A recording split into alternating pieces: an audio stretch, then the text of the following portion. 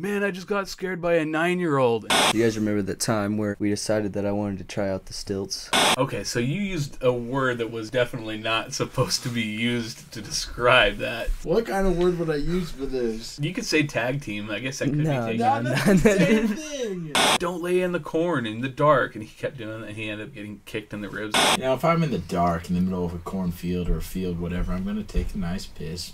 He got mad at a scare one year and he whipped him with a piece of corn. And then I hear the entire crowd go, "Oh!"